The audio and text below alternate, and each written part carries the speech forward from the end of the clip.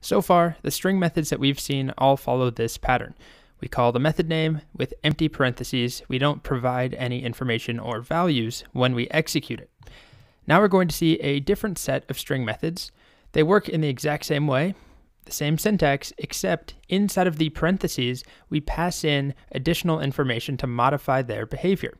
Methods are just actions, uppercase this, trim this, lowercase this, but some of them, like replace, require additional information. What are you replacing and what do you want to replace it with? Or if we are searching for something, we need to specify what we're searching for.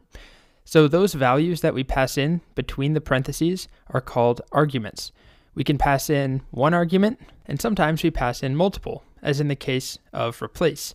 What are you replacing? What do you want to replace it with? So I'm going to show you a couple examples of these methods. So they work the same way. We just pass in information. Here's the first one. It's called index of. Now, index of will tell you where in a string a given string occurs, a substring. So here I have cat dog as the variable TV show. And if I call index of cat, it returns 0, meaning cat comes at the very beginning of the string. It's not just looking for C, it's looking for cat, the entire substring, the entire match. CAT starts at index 0. Then if we do dog, index of dog, we get 3, which means it starts at 0, 1, 2, 3. Index of 3, or the fourth character. Here's a quick example, baseball.index of. Let's look for where ball occurs in this string, and it tells us it starts at index 4. If I just did B, this one's important because there are two B's. It only tells me the first instance of B, the first occurrence, which is at index 0. It is case sensitive, so if I instead had baseball with capital B, it ignores that one, that's not a match, but this one is a match at index 4. Now if we're looking for something that doesn't exist in the string, like baseball.index of entertaining, which clearly entertaining does not exist inside of the world of baseball, we get -1. So -1 is the representation of not found. Anytime you call index of with a value that is not found, you'll get -1, and you'll often see people use this. Once we talk about conditional logic, people will write code that checks if index of something equals -1, that means the thing you're looking for is not there. So that's pretty much it for index of. It returns a number always. Sometimes it will be the index of something you're looking for, and if it's not found, you get -1. The next method we'll take a look at is called slice. Slice does kind of what it sounds like. It takes slices of an existing string, and it gives you a piece of it. And it works in a couple different ways. If we pass in a single number, let's just keep working with baseball. If we pass in a single number to slice, like maybe 4, it's going to take a slice starting at index 4 all the way to the end.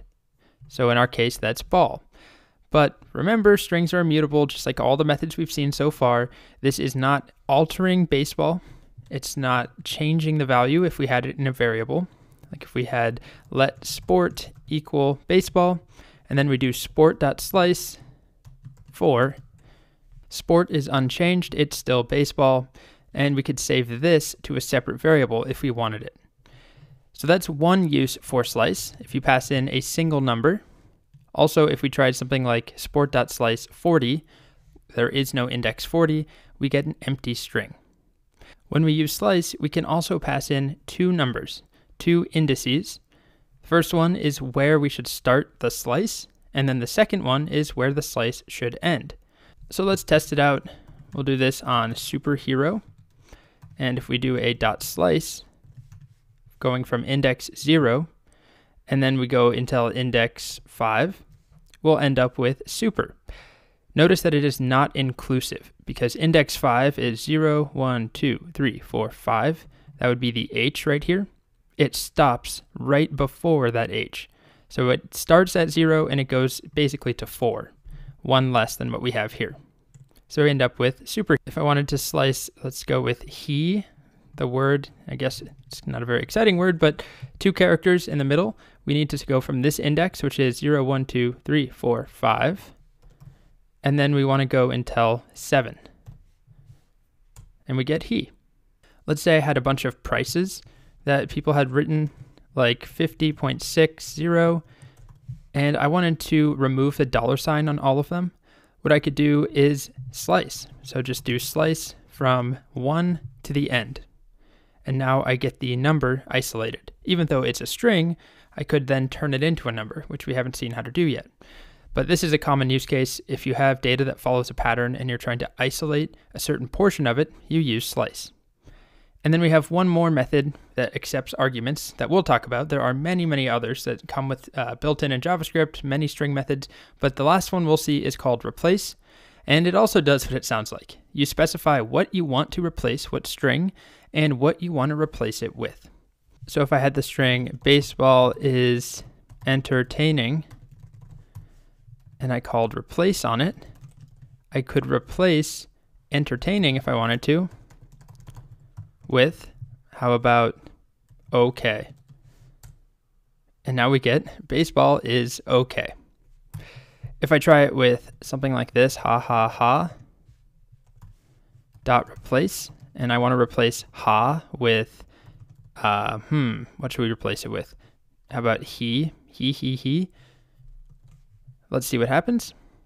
It only replaces the first one.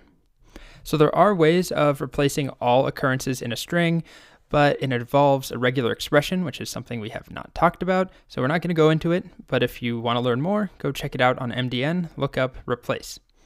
So it replaces the first occurrence, and of course, if it doesn't find the thing that you're trying to replace, like if I tried to replace ha with he, there is no ha, so it's unchanged. It doesn't give us an error, nothing really happens, it just doesn't replace it. So that's replace. You pass in two values. The thing that all of these methods have in common is that we pass in at least one value. So we had methods where we pass nothing in, like trim, or two lowercase, two uppercase, and we have methods where we pass specific values in. Index of, where we specify what we're looking for. Tell me the index of cats. Here we have slice. You can pass in one number in order to go from one index to the end of the string, or you can pass in two numbers to get a specific slice. And we had replace, where you pass in two values. If we go back to the docs here, I'm on MDN. Right now I'm on two uppercase for string, but if we go to the left again, we can see all the different methods. If we look at slice, just to give you an idea of how you read these docs, if you look down right here where it says syntax, the syntax is string.slice, and then we must pass in a begin index, so the starting index, and then we have an end index, but notice there's these brackets around it. This is a way of telling you this is optional. Slice works if you only specify begin index, as we've seen. If we only pass in 5, it works. But if you want, you can also pass in an end index. So if you see documentation like this on MDN, whenever you see these brackets under the syntax portion of a documentation page, this is telling you it's optional.